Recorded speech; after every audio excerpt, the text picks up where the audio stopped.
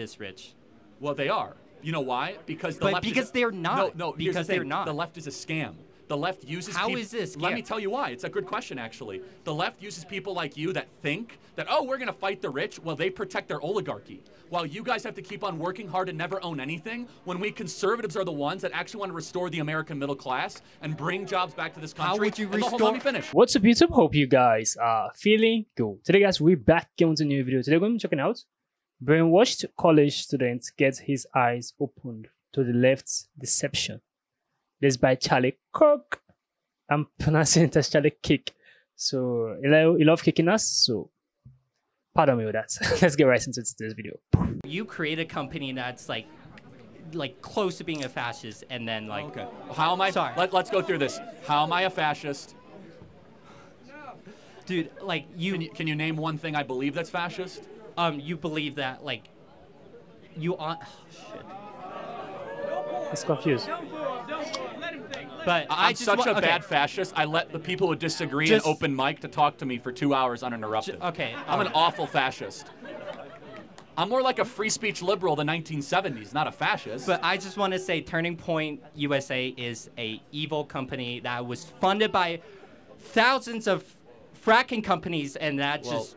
No, it's not thousands, but we do have some frackers that give us money. But yeah, and then all it is making the rich more rich. Fascism to fracking. That's all it is. That's all it is. Okay, again, I'm happy to have a debate. I can see you're getting kind of fired up. I'm sorry. So, but why are we evil? Like we're having a nice discussion. Because all of a sudden you're calling me like because a fascist. It seems like you just want the rich get even more rich.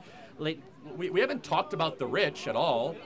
I mean, so you don't even know my positions on this stuff at all. And by the way, just so we're clear, the wealthiest counties in the country all vote for Democrats. You know that, right? 8 out of 10 of the wealthiest counties in the country vote for Democrats. The wealthiest people, absent Elon Musk, are all on the left. Jeff Bezos, George Soros, Mark Benioff, Mark Zuckerberg, Laurene Powell Jobs. On the left, yes.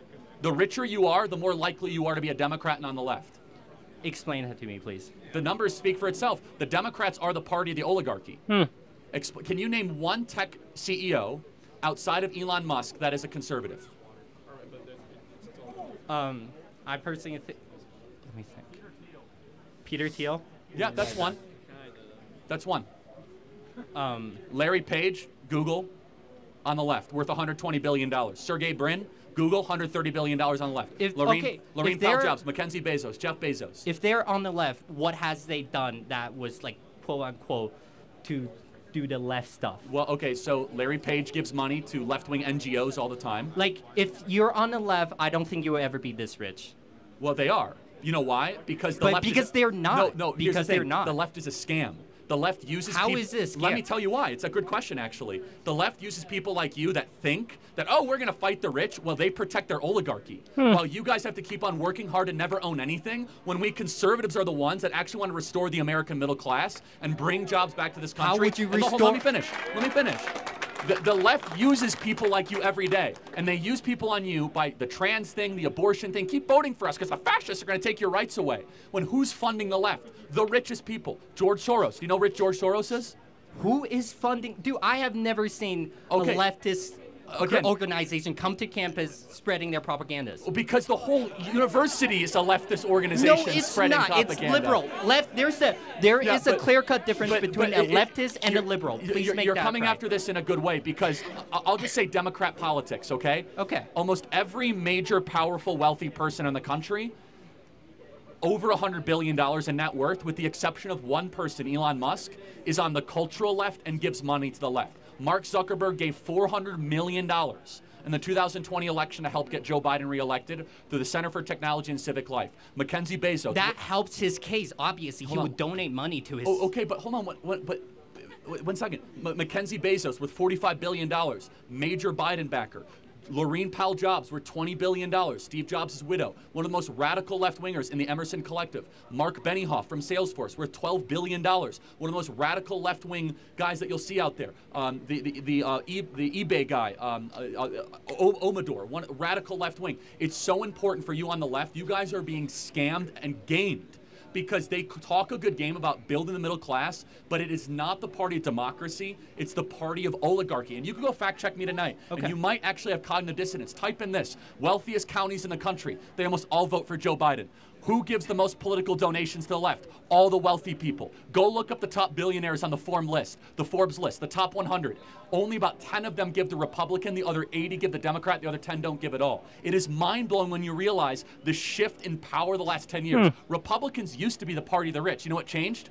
We nominated a class traitor as our nominee, Donald Trump. As soon as Donald Trump became our nominee, all the billionaires said, we don't want him anymore. He talks about things we don't like. He wants to end the wars, close the border, bring jobs back to this country. We want to keep on supporting a political party that doesn't want any of that stuff. Explain to me how Joe Biden represents the working class in this country. He doesn't. He very much supports the unions. It's a oh, hold on a second. The union or the union bosses?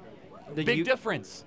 The union bosses supporting the rank and file love Trump. The UAW loved Trump more than Biden. The carpenters union loved Trump more than Biden. The police union. The point is this, is that the Democrat Party, they are sitting on a house of cards of young activists that truly want to go like crush the rich. And there is some truth to that. Like there's a very rich oligarchy in this country that remains rich and stays rich off of gaming government systems and public policy. And you guys give them a free pass, because you think that we're fascists when in reality, we're the ones that are actually fighting to destroy the oligarchy the most. All right, last question. Last point. Last question. Let's say, so you do want to fight for the American middle class, and that's how, yes. Okay, no, how does freer the market like helps with the middle class? Again, I want precision in free markets, but how does free market support the middle class? Again, I'm not puritanical, but I think that generally more choices are a good thing. I think that generally supporting entrepreneurs is positive, but I think that mass immigration is really bad for American workers. There's no mass immigration. Well, first of all, how many people are... Wow. Well, you're right. There is mass invasion, but how many people are coming across the southern border every day? I don't know, but like... No, I'm actually genuinely curious. Can you guess? Okay. On what time frame? Every day. Every day? 500? Yeah. It's at its low point, it's at 10,000 right now. It was 15,000 last month. So what does that annualize? Let's play that out. A lot. Yeah, that's a lot. Yeah. So that's mass immigration, right? How many green cards do we give out every year? Probably a lot. Yeah, a lot. About 1.2 million, well, right? what's wrong with giving out green cards? I'm not saying anything wrong. No, you said there's no mass migration. So I'm just trying to tell you, we do have mass migration, right? We have 3 million on the southern border, and then we have 1 million green cards, right? That's 4 million a year, right? Which is basically bigger than most U.S. states. Now, everything comes with a cost. When you have mass migration, you're going to get lower wages. But that means you're going to disenfranchise American workers. What, are you studying computer science? Yeah, I am. Okay, so you're an American born, I'm guessing, American raised? I don't want to assume. I wasn't, but I moved to the U.S. Okay, well, you're an American now, I guess. I don't know, maybe. Yeah, I am. Student visa? Okay, you're going to now have to compete. You're kind of proving my point, but that's a separate issue. You're now going to have to compete against foreign labor for your computer science jobs. I think we have a moral obligation to American-born workers to give them preference and priority and restrict the labor supply so that our computer science majors can have higher wages, not to have suppressed wages so some tech CEO can bring in a bunch of Indians and suppress their, no, nothing against Indians, but just, bring down their wages.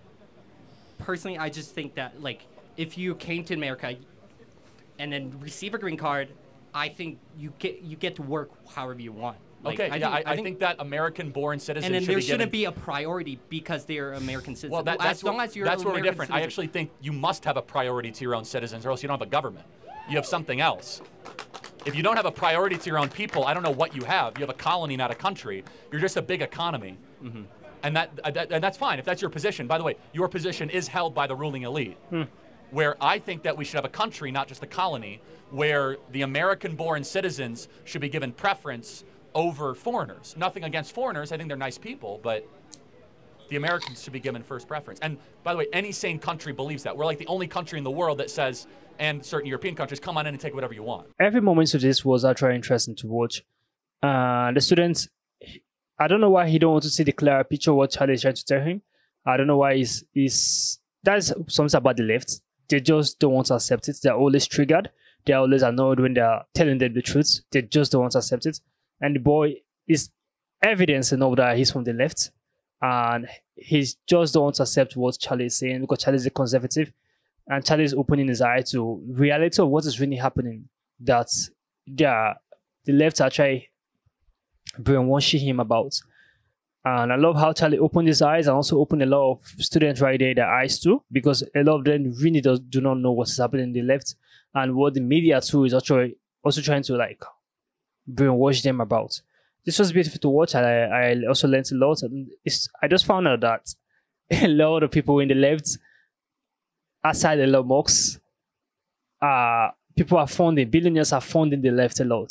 Billionaires are promoting this transgenderism. Because I always wonder, like, this transgender thing, why is it increasing? Why is it still trending? Who is always funding it? Now I know where the source is coming from. Like, now I know where the source is coming from. Because if you observe, transgenderism is always coming from the left, and billionaires are always funding the left. So that's why it keeps on going. It will keep on going on. You keep on seeing protests because why money is being flooded right there. So this was very interesting to watch, and also eye-opening for me too, because Charlie Kirk a lot. You guys actually keep on pronouncing his name properly. I love his videos a lot, and I love how he keep on opening the left eyes and bringing more awareness to everyone around the world. This was actually beautiful to watch, and I love every moment of it. I dislike when the boy said Turning Point USA is a bad company. Let me use the word like that. Turning Point USA is making great impact in this world and making changes. So left are always triggered by Turning Point USA. I'm not surprised about that.